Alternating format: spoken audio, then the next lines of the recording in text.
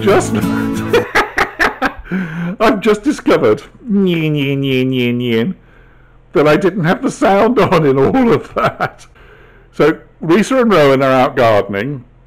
It's 6:15 on a Sunday evening, and I'm preparing our dinner or our tea. Some other time we could have a discussion between what is dinner, what's tea, what's high tea. But anyway, yes, we are having sea bass cooked with some pear and some herbs and some celery. Well, you'll see the ingredients. You'll see the ingredients in a minute or two. Well, here we are with the ingredients. So the sea bass, some red onion, which is milder than white onion, some celery, some pear, and herbs from the garden. So we have some thyme, some rosemary, tomatoes,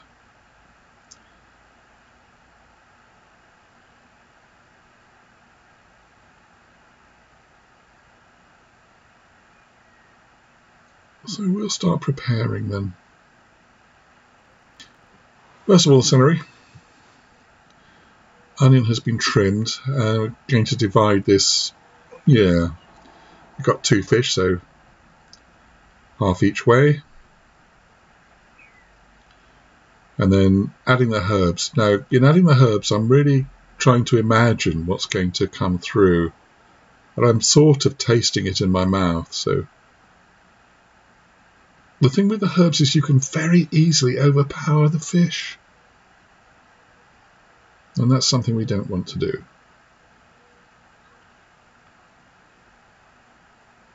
What's interesting in doing the voiceover is I don't remember what I was thinking at the time that I was doing it. I'm sure there were things I was telling you that seemed important. But there we go. Now, I'm going to slice the pear. I am slicing the pear very thinly because we don't want a big clump of pear in the fish. What we're doing is we're adding these things and the pear and later some tomato and some tonic water, but just a very dash of tonic water. You can guess where that leftover piece went. So here we go.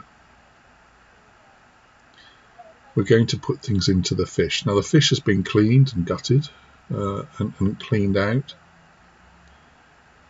And it's just a question of putting it in, really, and spreading it through the cavity. There we go.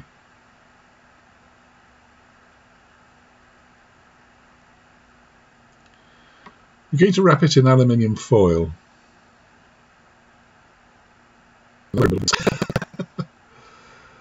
Oh dear, oh dear, oh dear. The wine. Oh, here we go, doing the second fish.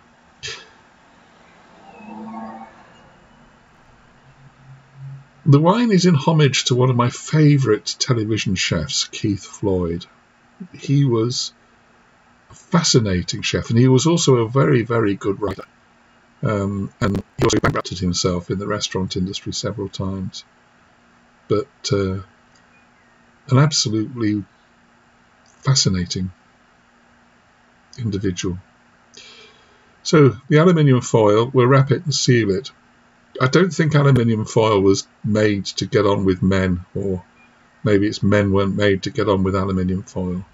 That and cling film to me seem to be the absolute curse of the kitchen. Anyway, I'm taking care to seal it over so that as we develop steam, the steam stays in there rather than escaping, because the whole thing with cooking fish like this is to keep it moist.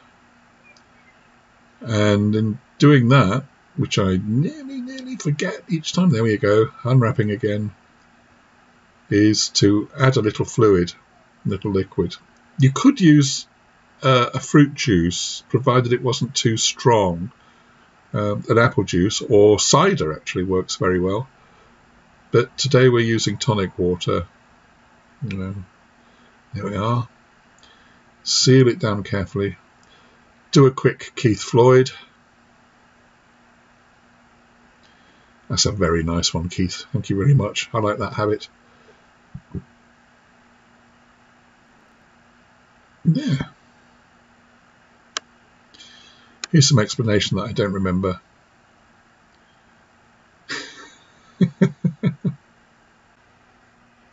Well, how long do we cook it for? It's in the oven for 20 minutes, maybe half an hour. Oh, what's going on here then? I've just discovered that I didn't have the sound on in all of that. I'm back. Having said to you that I'm not going to show you making a salad, I am after all. I want something to do while the fish is cooking. So, the ingredients that we're going to put in the salad, we have a packet of mixed leaves. We're going to put in a little onion and herbs. Now this is the same blend as we had in the fish. I think it's always a challenge when you make a salad to go with another thing. What do you do with the salad? You want the salad to be interesting, but you can't afford it to have such a strong flavour that it knocks out the other food that you've got, particularly if you have something like fish, which is sea bass, which is a lovely soft, subtle flavour. Here we have mange tout peas. Well, they are peas. I've microwaved them for a minute. They've still got crunch, but they're not going to be really harsh. And then, rather unusual, because it's normally seen as a sweet thing, we're going to put strawberries in. Strawberries are coming into season. These are the last 3 left. I'm doing it while Rowan isn't here, because if he saw them, he'd be going there, my strawberries, my strawberries. Having said that, he's had them now for a day and hasn't eaten them. We worry about our little man and his food, because he goes 4 things, eats them quite a bit, and then all of a sudden he just won't touch them at all. So he's done his strawberry thing, and I think that's now finished. I'm hoping that he won't finish mango. Mango is good for him. It's one of our favourite fruit. And at the moment he is taking it, although the last few days he's shown a bit less interest. This is an English cheddar cheese. It's a mature cheddar, so it's got a bit of bite, but it's not a desperately strong cheese. There is a choice. We do have this French cheese, Camembert. And yes, as I'm telling you about it, I'm thinking I will put some in. Camembert is a soft, gooey cheese. If you let them get overripe, they're like smelly socks. There you be. Maybe. Do you have some of my socks in your salad, dear? But because it's a softer, more subtle flavour than the other cheese. One of the things about salad is because it's an assemblage and not a real thing, you can unpick it. Take things out as you're eating. Tomatoes would be a traditional thing in British salads, but again, because Reese is not that fond of tomatoes, well, these are called out. Because Reese is not that fond of tomato, I'm not going to put any in. Now, I don't want to overload this with cheese, so I'm not going to add any Italian cheese, but we quite often have grated Parmesan over our salad, or turned through the salad. Now this is the favourite food of Peter Rabbit. Do you know about Peter Rabbit? Now, Peter Rabbit. He's well, these days he's a little cartoon animated rabbit. But when I was little, and when my dad was little, when Peter Rabbit was first around, he was a character in a book.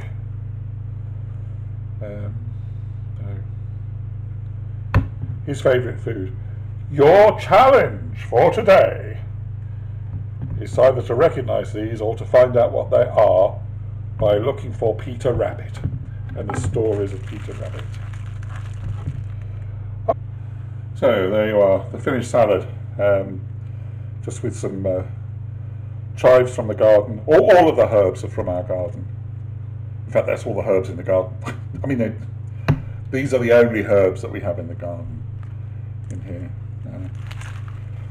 That's it. Back again. I said to you that we were going to serve mashed potato. It seems these days in chefy circles, the circles of chefs, the fashion is to call things crushed. Real mashed potatoes, very soft, very creamy. We would have a lot of milk and butter in it. And for a real mashed potato, you certainly would not do what I've done, which is to cook the potato in their skins and catch them. So I really ought to be saying to you this is more of a crushed potato. But again, I'm going to beat it a bit more so it's a bit smoother. But the reason for leaving the potato skins on are of some texture. And again, and then the reason why it's this colour is there's 2 small sweet potatoes in it. You can see, oh. Now that's an important sign. That's 18 minutes for the fish. So let's put this over here.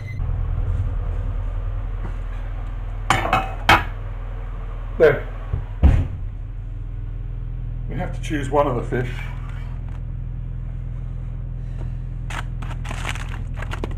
And I'll take this one nearest you. Be careful, this is hot.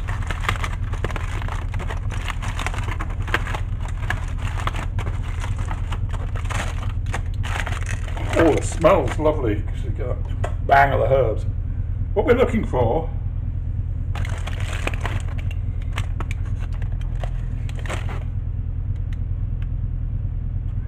oh no, that's nowhere near ready. There's this line down the fish. I mean, most of you would know this, I expect, but anyway, is where the muscles join, I think is a way to describe it. And the fish is cooked when you can just gently tease those apart. But at the moment, they are away.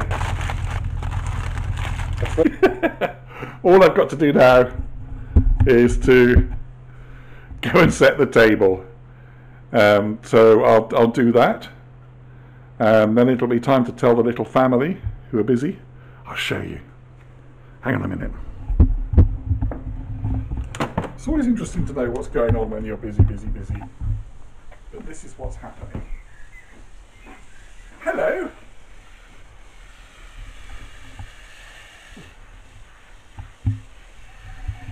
You're going to tell us what you're up to? I'm watering the plants. You're watering the plants. That's very good of you. So those were in for a total of 35 minutes altogether. Remember to like and subscribe. Thank you very much for watching. Bye bye.